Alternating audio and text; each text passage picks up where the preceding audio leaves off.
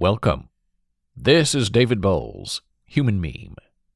Today's topic, how to cover Wish You Were Here.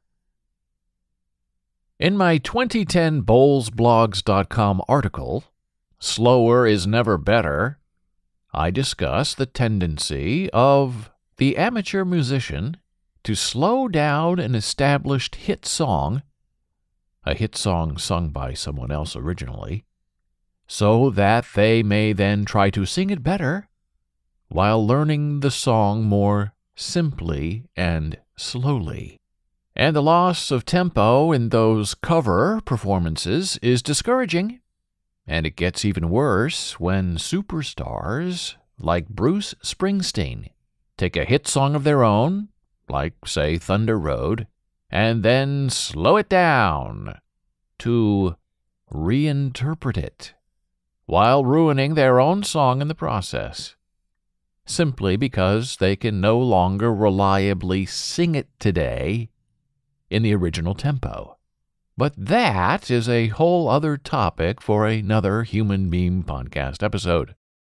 And so, my friend, all of that sort of brings us back to this week's topic, an analysis of cover performances of Pink Floyd's wonderful song, Wish You Were Here.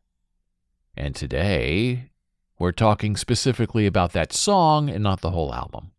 Here's some background for you for framing and context. The time is 1975. The place, the Abbey Road Recording Studio. Roger Waters and David Gilmour of Pink Floyd are working on the Wish You Were Here album, and Syd Barrett, former member, former lead singer, and former founder of Pink Floyd, surprises everyone and arrives on the scene. And Syd is in a sad state. He had a long history of drug abuse, and on that day, on set, in studio, he arrived with a shaved head and shorn eyebrows. Syd Barrett was particularly overweight, appearing to be a ghost of his former talent. It turned out Syd actually had schizophrenia most of his adult life, but it was undiagnosed for most of his life, and neither he nor his band members really understood at the time what was going on with him. And Syd's subsequent slide into mania and depression influenced the writing of Wish You Were Here, and it was in that spirit of concern, anger, and fear for Syd Barrett that influenced not only the album, but that song, Wish You Were Here in particular. Shine On You Crazy Diamond was wholly written about Syd, but Wish You Were Here, the song, perhaps less so, but the intention is the same for both songs, though in the end it doesn't really matter for the terms of this conversation. A song is a song.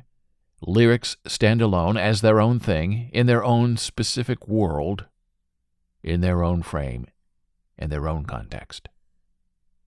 So here today, my human meme friend, we will analyze Wish You Were Here in performance, in secondary amateur cover performance, and we need to sort of understand the context of why and how Wish You Were Here was written, and we now understand that. And now we need to take the next step and completely dismiss that history, because what really matters is the song itself, as it stands naked, and not the inspiring motivation to write the song in the first place. Now, what many of those who choose to cover Wish You Were Here, what they miss is that the song is one of confrontation and condemnation, a call-out from the wilds, a demand for action against inaction. Wish You Were Here is an intervention song, as well as being a lament for the lost. And Wish You Were Here isn't a question and answer song.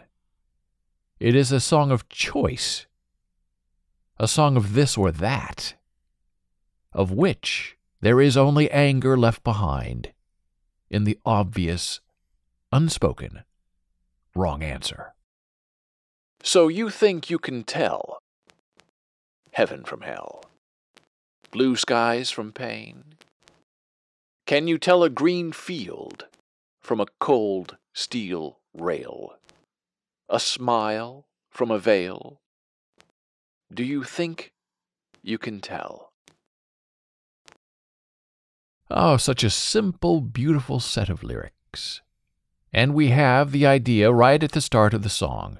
Clear confrontation of behavior and life choices. The song is angry. Listen to the original recording. It's really a brutal song, aggressive, fed up. However, in so many of these amateur cover performances, meaning other people trying to sing that song, Wish You Were Here, there are just too many who are fooled by the beautiful melody without fully understanding the fury in the lyric. You cannot place melody over the lyrics. They must be equal. And in not understanding the problem with the melody fighting against the lyrics, these cover artists completely miss the point, the power, the drama of the song. You cannot sing Wish You Were Here with a smile on your face. It sounds like a pretty song, but it's not. The amateur performers provide a performance that is more of a longing lullaby than an in-your-face intervention, and that is a dysfunctional display in performance and misleads the listener away from the real intention of the song. And all of that is really a crime against the originating creativity. And unfortunately, that is nothing new. Wish You Were Here continues in winding up more tension with even more condemning revelations of past behaviors that led to present falls.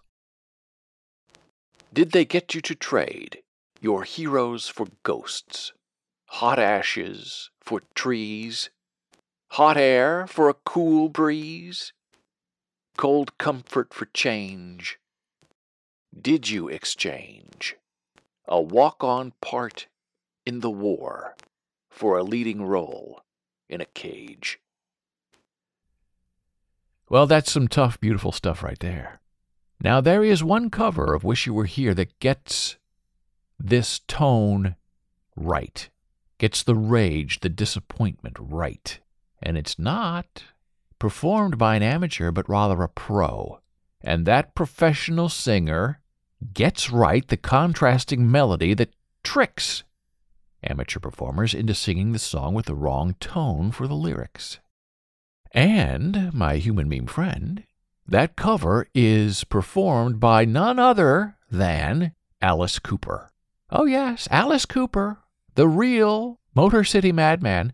Alice Cooper gets Wish You Were Here correct in his cover.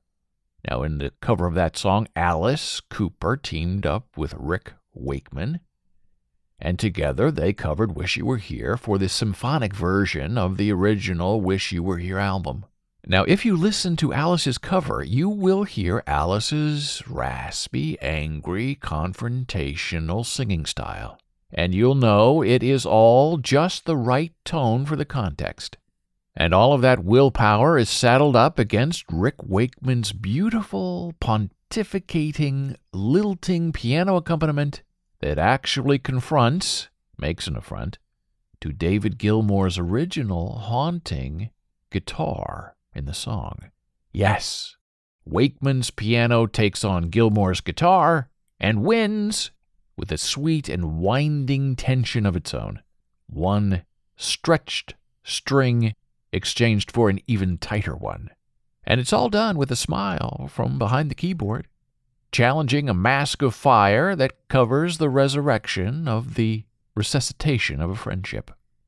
The Alice Cooper, Rick Wakeman, Wish You Were Here cover is all such a strange but tactical reminiscence of the past, both harsh and bittersweet in the same moment, which then reflexively mirrors the original Wish You Were Here. Well done, Alice Cooper and Rick Wakeman. Such a bizarre and wonderful cover that actually works. Alice Cooper and Rick Wakeman know a smile from a veil. So, my human meme friend, if you're an amateur and performer, and if you want to cover a famous song, you need to not only master the melody, But you need to understand the entire intention behind the lyrics. You cannot reinterpret a song and also ignore the internal mechanisms, the wants of that song, because then you're writing a new song based on the original idea, and you're not honoring the real original inspiration at all. And yes, there is responsibility inherent in any adaptation, and every cover of a song is an adaptation of the original, and the singer needs to honor that resiliency in performance. David Gilmour replaced Syd Barrett in Pink Floyd, but that didn't mean he didn't care about Syd, and yes, they were friends to the end, indeed. And even today, when David Gilmour sings his own song, Wish You Were Here, in performance, there is still the visible anger and biteable rage in the disappointment found in the original recording. And now, the final lament. Worry between friends, now bound together in fame and despair, with no way out, except this final confrontation. How I wish you were here. We're just two lost souls swimming in a fishbowl, year after year, running over the same old ground. What have we found? The same old fears. Wish you were here. Thank you for listening. Be a human meme.